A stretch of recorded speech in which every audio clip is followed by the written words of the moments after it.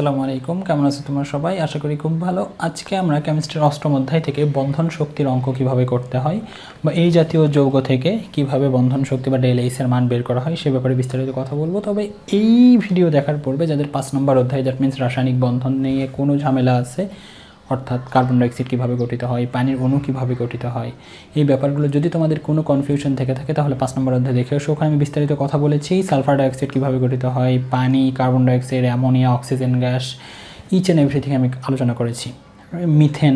তো এই ভিডিও তোমরা যদি আগে দেখে আসো তাদের এই অঙ্কগুলো কোনো প্রবলেম হবে না। যারা এই অঙ্কগুলো করতে পারো না তাদের মেইন সমস্যাই হচ্ছে রাসায়নিক বন্ধনে তোমাদের প্রবলেম।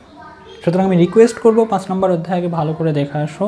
আমি ওখানে জারণ সংখ্যাতেও আমি অনেক কথা বলেছি এই ভিডিওর ইন্টারনাল গঠন নিয়ে বা গাঠনিক সংকেত নিয়ে, তারা কিভাবে একটার সাথে আরেকটা যুক্ত হয় আসলে। তো সেগুলো যারা পারো তাদের কাছে এই অঙ্কগুলো কোনো ফ্যাক্ট নয়। তো 𝛿H তোমরা জানো, এগুলো অনেকেই তোমরা করতে নিয়ে কোনো সমস্যা হয়।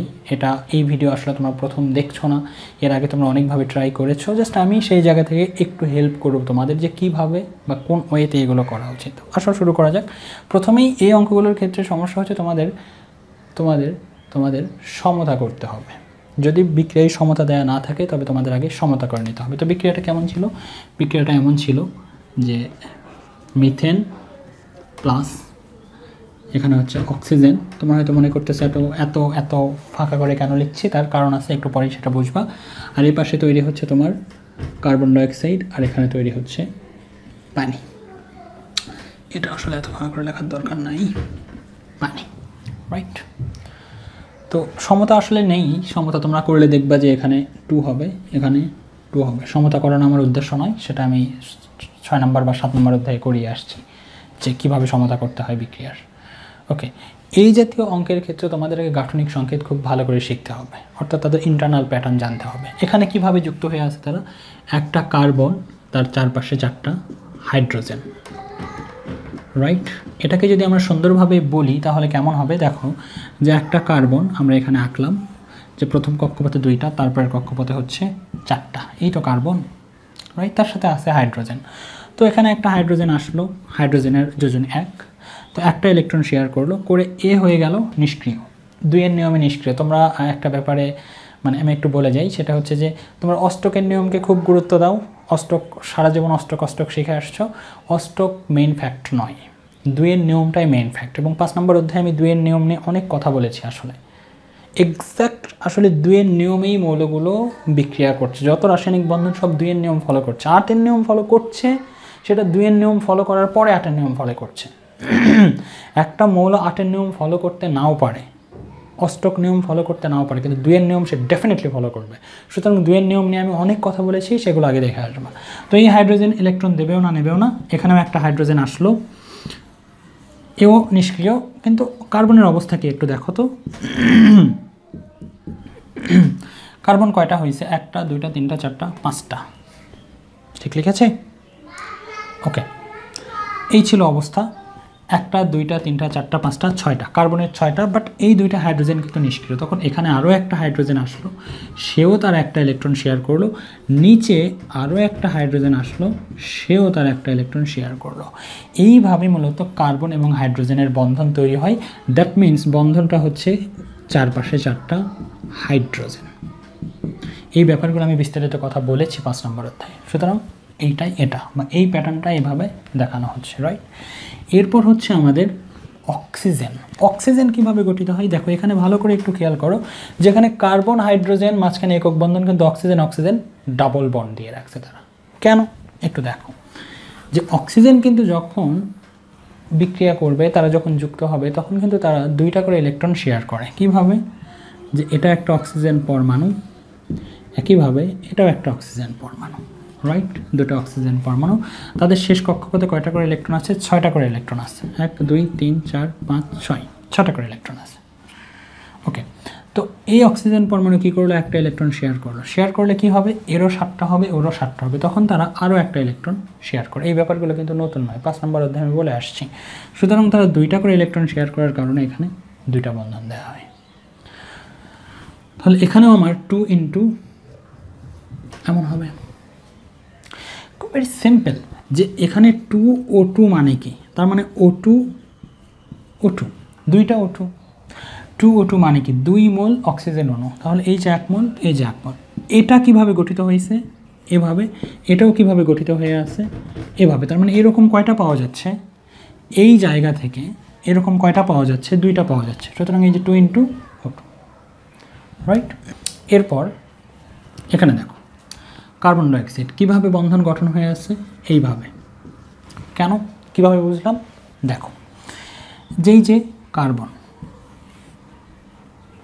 কার্বন শেষ কক্ষপথে কয়টা আছে অবশ্যই 4টা আছে রাইট এই পাশে একটা অক্সিজেন আসলো অক্সিজেনের শেষ কক্ষপথে কয়টা আছে 6টা আছে তো এ কি করলো এইভাবে একটা ইলেকট্রন শেয়ার করলো এটা অক্সিজেন ওকে তো কয়টা হলো 1টা 2টা 3টা 4টা 5টা 6টা 7টা অক্সিজেন তো নিষ্ক্রিয় হয়নি তো আরও একটা ইলেকট্রন সে শেয়ার করলো এইবার এই অক্সিজেন কিন্তু নিষ্ক্রিয়তার অষ্টক হয়ে গেছে বা 2 এর নিয়ম সে ফলো করে ফেলছে অলরেডি কিন্তু এই কার্বনের অবস্থা দেখো 1টা 2টা 3টা 4টা 5টা 6টা মানে এখন এই ইলেকট্রন কিভাবে গুনছে এটা যদি তোমরা না বোঝো তাহলে এটা দুঃখজনক ঘটনা 5 নম্বর অধ্যায়ে দেখে আসবা তাহলে এখানেও একটা অক্সিজেন চলে আসলো এরও শেষ কক্ষপথে কয়টা থাকবে 6টা এও কি করলো 2টা করে ইলেকট্রন শেয়ার করলো এই যে অক্সিজেন তাহলে এদিকেও 2টা এদিকেও 2টা এই প্যাটার্ন এই জিনিসটাই এভাবে লেখা হচ্ছে আর এখানে একটু দেখো যে পানি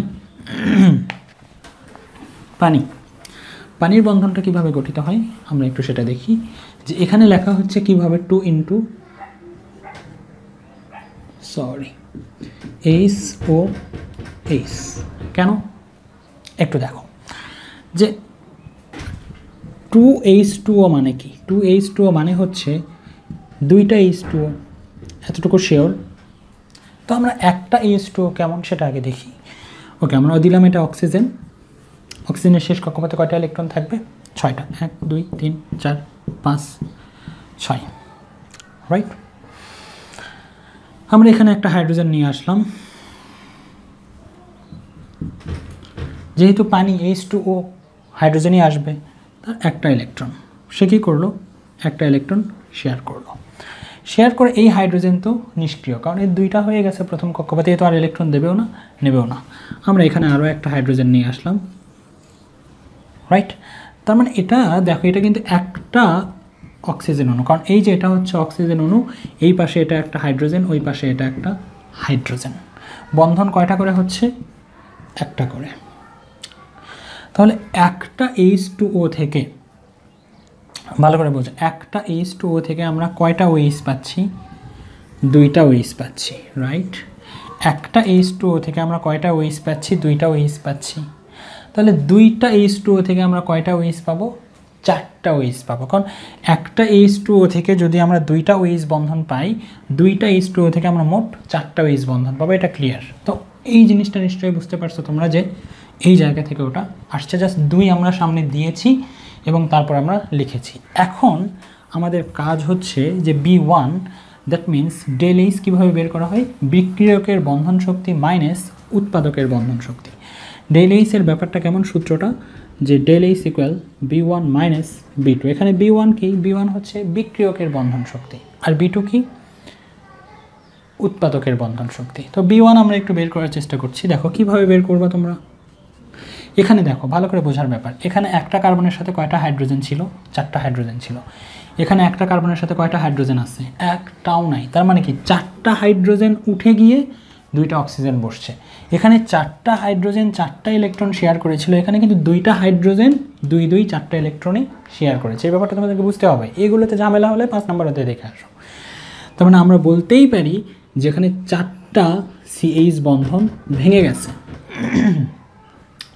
এখানে একটা কার্বনের সাথে 4টা হাইড্রোজেন ছিল এখানে কার্বনের সাথে একটাও হাইড্রোজেন নাই তার মানে কি সবগুলো হাইড্রোজেন উঠে চলে গেছে তার মানে কি 4টা CH বন্ধনে ভেঙে গেছে গিয়ে ওখানে 2টা অক্সিজেন বসছে এখানে 4টা হাইড্রোজেন মিলে 4টা ইলেকট্রন শেয়ার করছে এখানে 2টা অক্সিজেনে কিন্তু 4টা ইলেকট্রন শেয়ার করেছে সুতরাং একই কথা ওকে প্লাস এখানে 2টা ও বন্ধন ভেঙে গেছে কেন কারণ দেখো এখানে অক্সিজেনের সাথে অক্সিজেন যুক্ত ছিল এখানে কি অক্সিজেনের সাথে অক্সিজেন যুক্ত আছে নাকি হাইড্রোজেন যুক্ত হয়েছে হাইড্রোজেন যুক্ত হয়েছে এখানে অক্সিজেনের সাথে অক্সিজেন ছিল বাট ওখানে অক্সিজেনের সাথে কি আছে হাইড্রোজেন তার মানে কি অক্সিজেনের সাথে যে আরেকটা অক্সিজেন ছিল এটা উঠে চলে গেছে রাইট, নিশ্চয়ই বুঝতে পারছো তোমরা।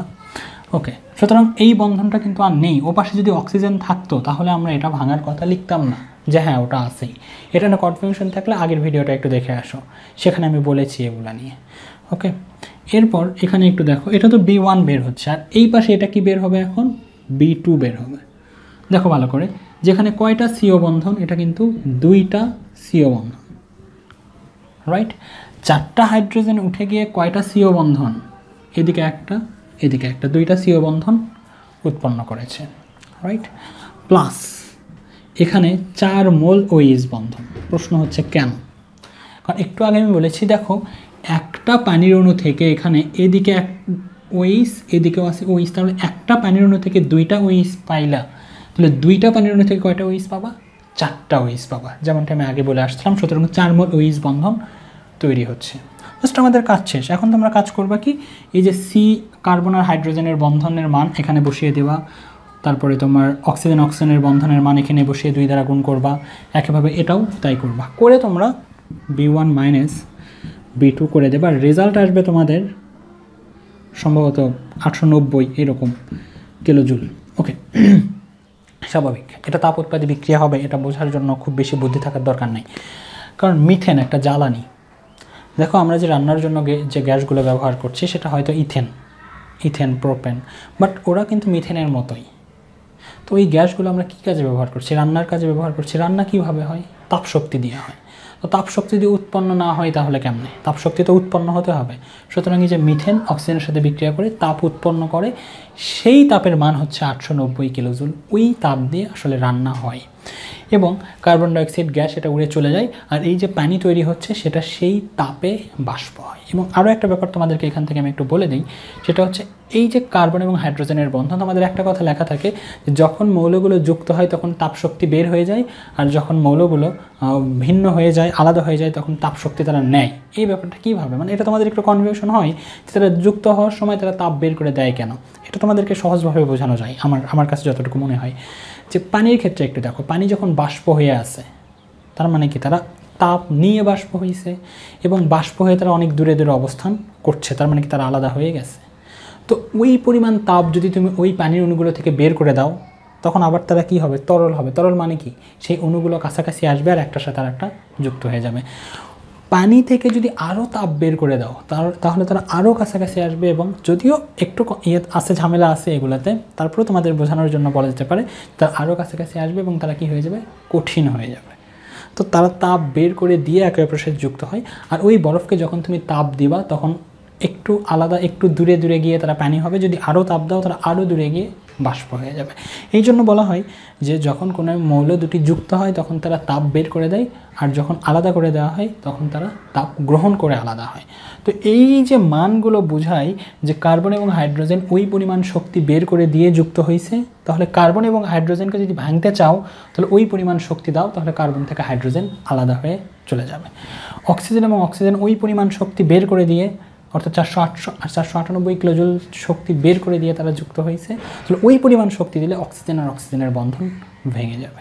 তো দেখো আমার পুরো অঙ্ক করিয়ে দেওয়াটা মানে উদ্দেশ্য নয়, আমার উদ্দেশ্য হচ্ছে এই 2টা লাইন জাস্ট করিয়ে দেওয়া। ওকে, তো এবং জাস্ট এই কাজগুলো তোমরা করো। ওকে, এই মানগুলো তোমরা এখন বের করো। মানগুলো বের করার পরে দেখো কত হয়, সত্যি 890 কিলোজুল আসে কি না। যদি আসে তাহলে অঙ্কটা হয়েছে। আমার মনে হয় তোমরা পারবা। তবে রিকোয়েস্ট, যখন ভিডিওগুলো দেখবা সিকোয়েন্সিয়ালি দেখো। ওকে, কারণ একই জাতীয় কথা আমি পরের ভিডিওগুলোতে আসলে বলতে চাই না। ভালো থেকে তোমরা সবাই, দেখা হবে পরবর্তী কোনো ভিডিওতে। আসসালামু আলাইকুম।